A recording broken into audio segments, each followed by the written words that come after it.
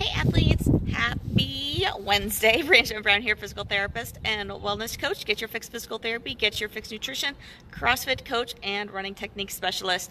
And I work with you athletes to get you to hitting your PRs in 8 to 12 weeks through training and nutrition.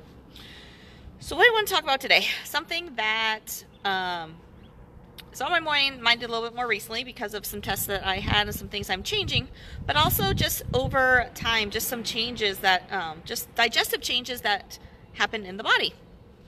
So to bring you, or to tell you my current story, hey Elliot, hey Katie.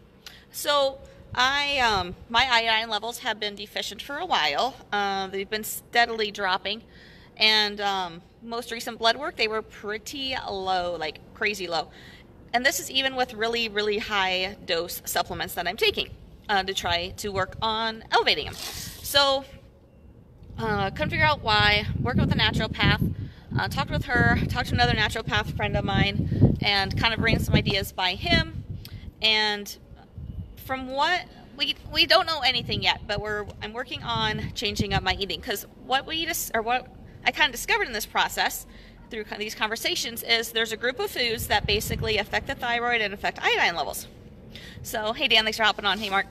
So, in this group of foods is a lot of the vegetables I eat. So, hey Robert.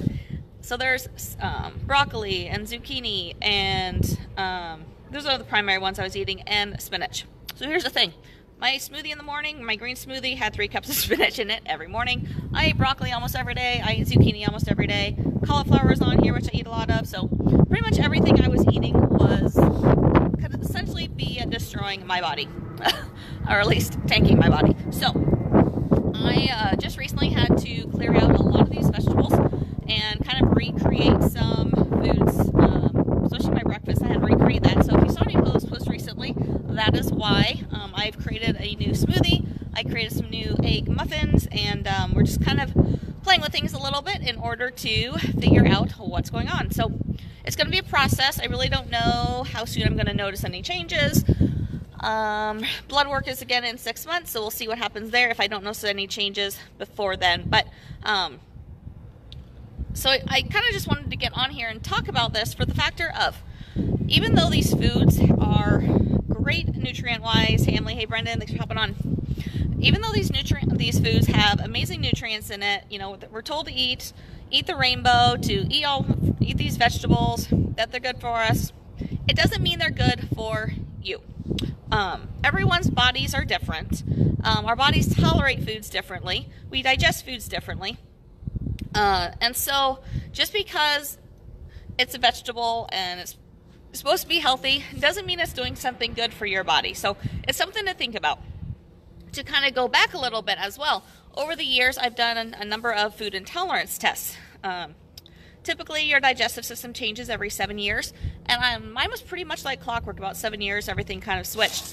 But what I found in these food intolerance tests both times is the same thing. Like, there's these healthy foods that are totally normal foods that my body was intolerant to.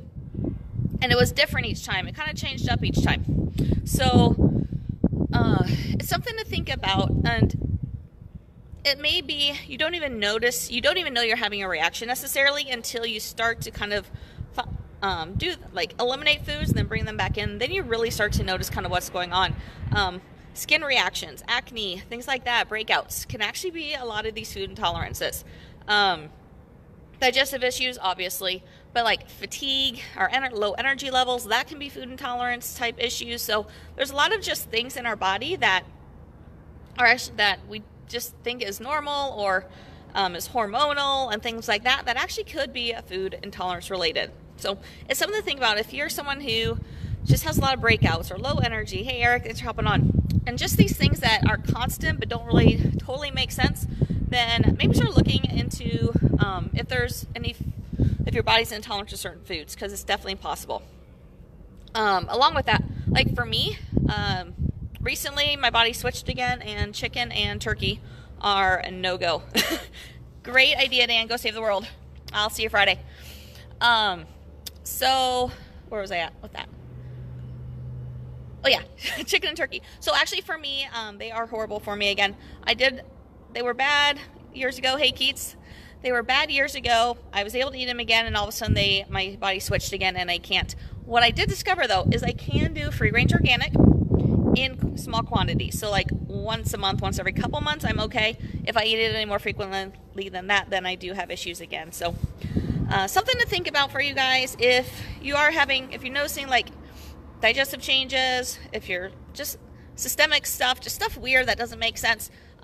If you're really lethargic, fatigued, it could be food related, could be that your body's not liking something that that you're eating that's typically healthy for people. So let me know your thoughts on this. Questions, comments, concerns, go and post those below. And as usual, if you have any specific questions for me, feel free to reach out to me on Facebook Messenger. I'd be happy to have a conversation with you. So have an amazing rest of your day, guys. Talk to you later. Bye.